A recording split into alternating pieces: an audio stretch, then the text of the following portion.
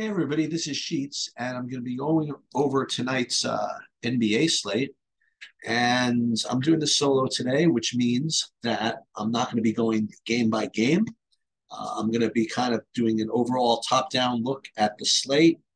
We're going to talk about what type of slate it is, and then we are going to, you know, go over how I use my sheets to build lineups on a slate like this, and maybe build kind of a hand-built lineup. And then we're going to use SaberSim to kind of give you a look at what type of builds we'd get if we use SaberSim to build. Now, again, this is early in the day, and I'll be available live. Maybe Bobby will be there as well at 6 o'clock to go over, late injury news and things like that, which is where the real important stuff happens. But again, whenever I do the videos, I would love to keep these as instructional. In other words, yes, this is going to apply to this tonight's slate. All right, I'll give you an idea of what we probably should be doing, but I'd like to again keep this site as focused as possible on teaching, and teaching not on just how to get through tonight's slate, but how to get through others. So anyway. It is a 7-game slate, and when you pull up my sheets, which are available on TrueDFS for premium subscribers, you will see what type of slate it rates to be. Right. So what I'm doing is I'm rating these players by sheets value score, which is my way of kind of ranking these players. It's a nice combination of point per dollar plus just overall upside. And actually, we're going to first rate them by sheets value score, whatever, and then we're going to do it by point per dollar. And the first thing that you'll notice is that the top sheets value score play is 3,000. Right? Now, when that happens, it is extremely rare. It is an indication that that value is just about as good of a value play as you're going to get, and it's probably where you want to start your lineups. And usually when you have a 3K guy that has a sheets value score of 200, you probably end up playing him in 100% of your lineups. I mean, you just do. Now, again, the reason for this is, as you might be able to derive, Golden State is basically resting all their players. So all the reserves and the secondary starters are just going to get a ton of usage. And that's why you have Ty Jerome with a 27-point projection. So when you have a situation like this, the type of slate that is going to be is stars and scrubs, right? And we talk about this a lot. Whenever you have really, really good value, and when I say really good, that means some good, 7x and above value, then it usually is conducive to playing those guys alongside of the studs, such as, look, Luka, Jokic, and Giannis, and to some degree, LeBron. If you didn't have good value up at the top, for cheap, then you probably end up having to, look to play middling type builds. But here, when you have a 3K guy who's at the top of the sheet's value score rankings, it should give you an idea of what type of build it's going to be. Probably stars and scrubs, almost definitely. Now, just for fun, before we even get into this, and we already touched on Luka, Jokic, Giannis being top spends, let's sort these by point per dollar as well.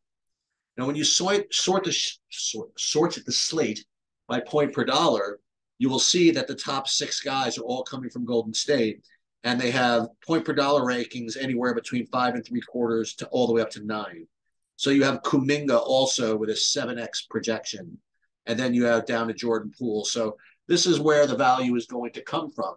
I will caution, I would say that this value, except for Jerome and Kuminga, we'll get to Poole in a second, is good, but not, unfadable. Like the Wisemans and DiVincenzo and Looney, for example. They're only projected to be 6x and below. It's not like that great. But Ty Jerome and Kuminga really do kind of stand out. Okay, so the next thing you like to do to rate players is you sort by those 2 columns, and you're looking for 2 different things. Let's go back to sheets value score here. So when we sort by sheets value score, what you're looking for are the cheapest guys around that make it into this top quadrant. So what does that mean?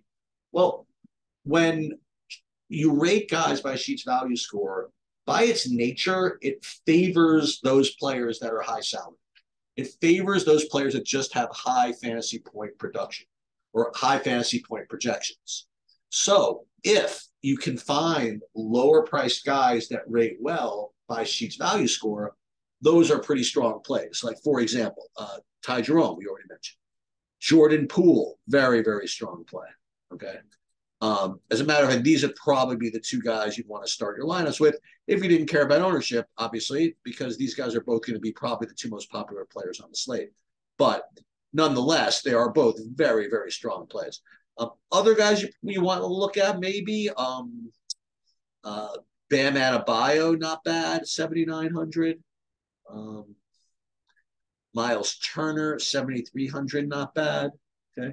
So these are the types of plays that are going to kind of stand out, especially if you want to, play some middling type builds as well. Donovan Mitchell, 8,100 seems, I mean, that seems a little ridiculous if you want to know the truth. So he looks like a really, really strong play also. So talking about Mitchell, Bam, not so much DeRozan, but Poole, Jerome. That's when you're looking at it from a Sheets value score perspective. Now, when you do it from a point per dollar perspective, what you're looking for is the inverse. So what does that mean? Well, when you rate guys by point per dollar, the players who usually get the biggest benefit from that method of ranking are the cheaper guys. So what you're looking for is when you're rated these guys by point per dollar, you're looking for the most expensive guys you can that are in that top quadrant. Okay. And sometimes you get the same types of guys. Like, for example, Jordan Poole, again, very, decent salary for this type of point per dollar projection. So very strong play. Jarrett Allen, 6,300. That looks like a good play. Once again, Bam Adebayo, 7,900, good play. Miles Turner, again, pretty good play, right? So these are the types of guys that you're looking for. You're looking for either guys with a high, when either guys rated well in Sheets value score that are cheap, and or guys that are rated well at point per dollar who are expensive. And no matter how you slice it, you're getting to Jordan Poole today. No matter how you slice it, you're getting to Ty Jerome today. But then it depends on how you want to build. I mean, you could play Jarrett Allen, and that I think that's probably a neat little way to play, especially consider his ownership is a little bit lower. Maybe Bam at 7,900. That's actually not bad either. Miles Turner. It's no secret that all these guys are centers. And then what really we have to kind of determine is how you want to play these studs, right? Because listen, if you're going to play Jerome, you're going to save a lot of money maybe with Kuminga. You can probably play, and we're going to try it.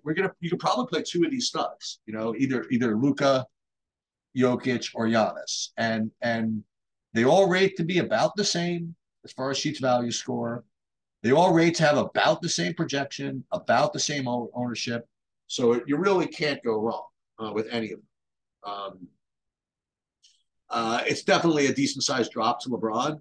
So I don't know if I'm going to get to him, but Luka, Jokic, Giannis, probably two of those studs with Jerome, Poole, Kuminga. That's probably where you want to start. So let's do that. Let's start. Let's try to make some builds with these guys, and let's see how easy it is, and then how difficult it could be. So let's do exactly what we said. Let's put in Jerome, Ty Jerome. We'll put in Kuminga, power forward at 3,700. All right. So now let's put in who's our favorite between Luka, Giannis, and Jokic. Well, since Ty Jerome was point guard only, Luka would have to put in guard and utility you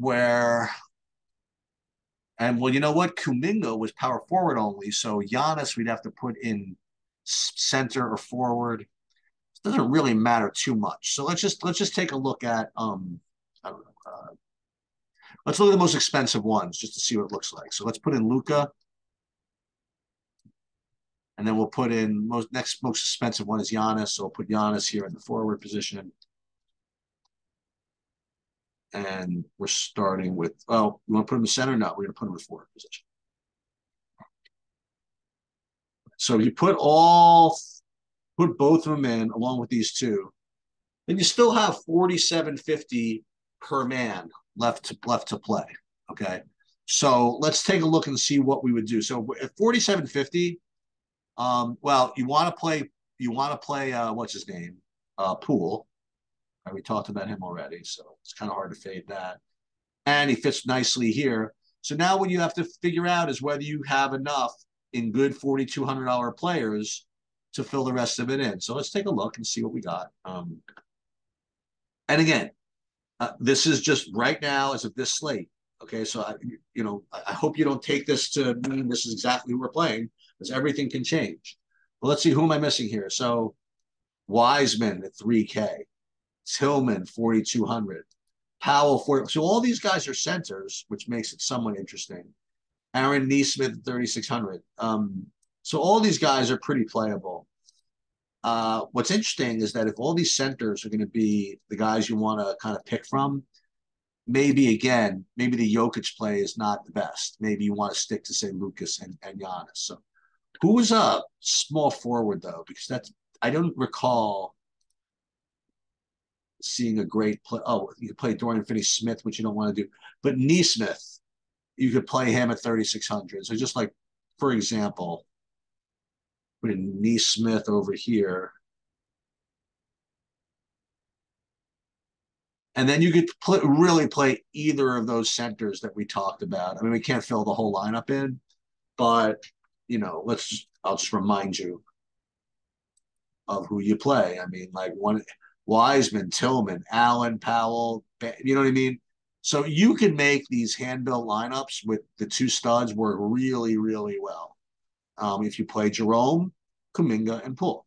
Now, again, this is not going to be particularly earth-shattering. A lot of people are going to do this, but nonetheless, it is still a kind of a good way to play. Just for fun, what would a lineup look like if we played any of the middling guys? I mean, because it's going to be pretty low owned way to play. Like you play like a Jared Allen, and then instead of one of these studs, let's say we got rid of Giannis, and you went 7,300 a man. Who are some of those good 7,300s we talked about? And is this worth it? Talked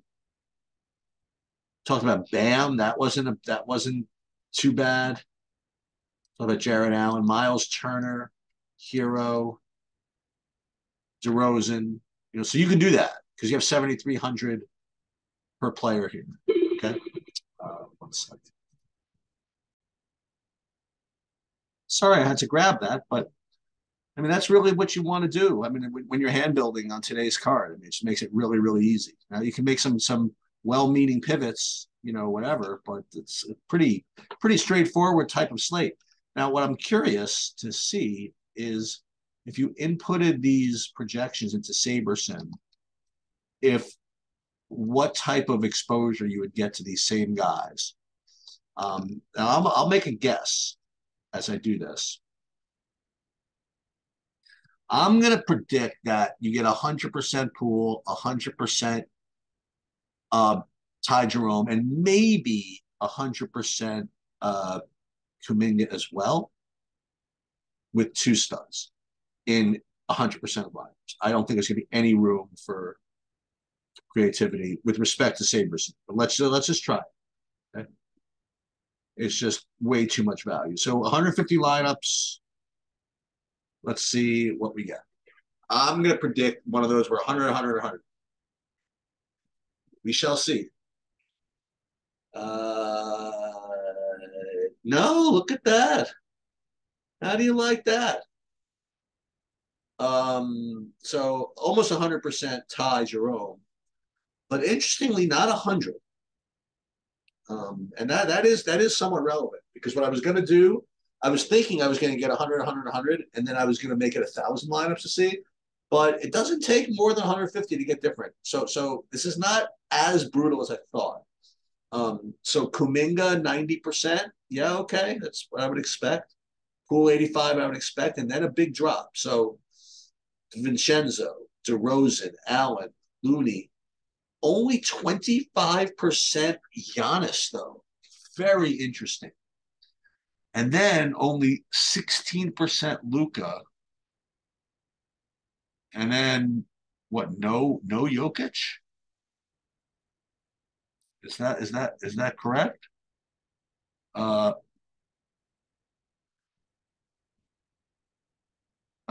only 12% Jokic. So what Sabersim will have us do is what I was just alluding to before, and that those middling builds. Um uh Something like this, with Hero, that has Luca though. Something like this with Dinwiddie, Poole, DeRozan, Butler, Vooch, which is interesting. Um, so while I thought it was listen, so while I thought it was gonna be totally stars and scrubs, it's not as stars and scrubsy as I thought, which is extremely interesting. Um, and that's why I use SaberSim to check to not to check my work, is it not SaberSim's right or wrong. However, it's just running programs. Um, So my point is that just because you think it's stars and scrubs doesn't mean it has to be that way. I mean, these mid-range plays are you put two or three of them together, they carry with them a lot of meat. Okay, so that will do it for the preview of the slate. Now, come back at like 6 where we actually build these things and take into account late news and starters and things like that. But this is the process. This is what I do to build my lineups, and hopefully you guys can learn from that and improve on it. Um, Actually, hold on. The one other thing I want to look at is, yeah. So I don't know if I would. I'm looking at stack types here. I don't know if I'd be interested in playing 5 guys from one team. So I might, X those out. But that we'll deal with that later. Okay. That'll do it. Good luck.